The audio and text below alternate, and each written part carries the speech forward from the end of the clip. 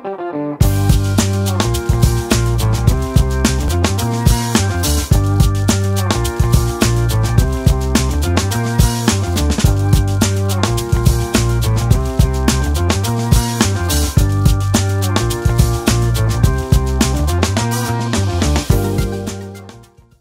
up everyone? Welcome to the Barista's Coffee School. So आज हामी के गर्छौं भन्दाखेरि चाहिँ हामी अर्को एउटा होम ब्रुइङ मेथड, अर्को एउटा होम ब्रुइङ टेक्निक चाहिँ सिक्न गइराछौं. नाउ यसको लागि चाहिँ हामी फ्रेन्च प्रेस पनि युज गर्दैनौं, पोर ओभर पनि युज गर्दैनौं र एयर प्रेस पनि युज गर्ने कामहरु गर्दैनौं. यसको लागि हामी युज गर्ने आजको इक्विपमेन्ट्स भनेको चाहिँ this one. Yes, T strainer. अब सबैको ठाउँमा सबैको घरमा चाहिँ फ्रेन्च प्रेस, एयर प्रेस, पोर ओभर नहोला. नाउ अहिलेको सिचुएसनमा पनि इट्स भेरी हार्ड कि मान्छेहरुले गएर त्यो इक्विपमेन्ट्सहरु किनोस् because it's not available and it's really hard. So what we're gonna do is हामीसँग T strainer most of the people, in fact सबैको घरमा हुने कामहरु गर्छ. So आज यही टी स्ट्रेनर, यही सिपले हामीले के गर्छौं भन्दाखेरि चाहिँ कफी ब्रु गर्ने कामहरु गर्छौं. It's a very simple, easy step. So यसको लागि चाहिँ म आज स्केल युज गर्दिन. यसको लागि चाहिँ म आज तातो पानीको टेम्परेचर युज गर्दिन. It's a simple method that we're gonna learn together. अनि कसरी एउटा चिया छान्नेले चाहिँ कफी ब्रु गरेर we can enjoy the similar kind of coffee आफ्नो घरमा बसेर. So that's what we're gonna learn. यसको लागि हामी के गर्छौं भन्दाखेरि चाहिँ हामी फ्रेशली ग्राउन्डेड कफी युज गर्छौं. यो चाहिँ मैले भर्खरै ग्राउन्ड गरेको कफी हो freshly.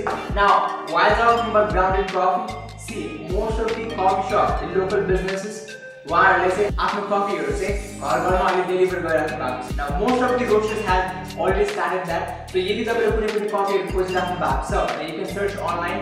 Most of the coffee shops or let's say coffee roaster or let's say producer उहाँहरुले चाहिँ सप्लाई गरिराख्नु भएको छ. Now they are also supplying the grounded coffee. So धुलो कफीहरु चाहिँ कस्तो हुन्छ भने प्रायः चाहिँ कोर्सली ग्राउन्डेड भइरहेको हुन्छ. Remember, most of the producers चाहिँ तपाईको धुलो कफीहरु चाहिँ कोर्सली ग्राउन्डेड गरिरहेको हुन्छ. So it's very much easy कि तपाईले यसको लागि चाहिँ त्यस्तो खालको ग्राउन्डेड कफी मजाले युज गर्न सक्नुहुन्छ.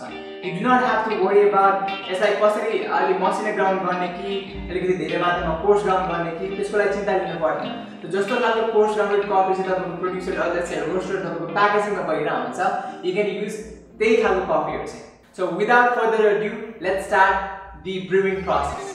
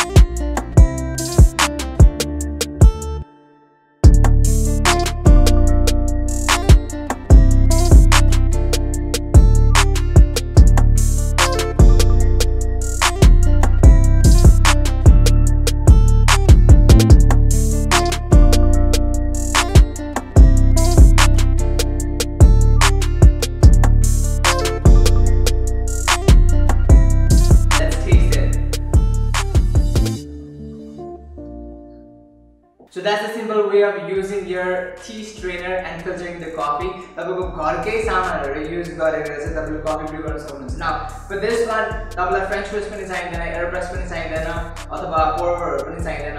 So घरमा आफूसँग भएको जुन चाहिँ all you need is एउटा चिया छान्ने जुन सबैको घरमा हुन्छ, त्यसपछि गएर तातो पानी भइहाल्छ. And then just grounded coffee, like I mentioned, you can buy the grounded coffee and then you can start filtering your coffee or let's say brewing your coffee. अर्को एउटा कुरा के भन्नु मलाई भन्दा चाहिँ यदि तपाईलाई चाहिँ अझै क्लीन कप चाहियो भने what you can do is you can use the filter paper or let's say you can use the Nepali paper. Last time मैले हाम्रो भिडियोमा हालेको जस्तै ठ्याक्कै यो चिया छान्ने माथि राख्ने, यसमा माथि राख्दिने अनि राखिसकेपछि गएर you put the grounded coffee and you can brew the coffee. Or else I think this is the best option. यो गरिसकेपछि गएर I don't think कुनै पनि filter paper चाहिन्छ because it's brewing very nicely and घरको युजको लागि चाहिँ for me it's like just the best one as of now. यदि कुनै पनि इक्विपमेन्टहरु छैन भने Alright people, so thank you so much for watching this video. I hope your method ले तपाईलाई एकदमै धेरै मात्रामा हेल्प गरोस् अनि त्यसपछि गएर तपाईले आफ्नो घरमा बसेर चाहिँ यो मेथड्सहरु ट्राई गर्नु होला.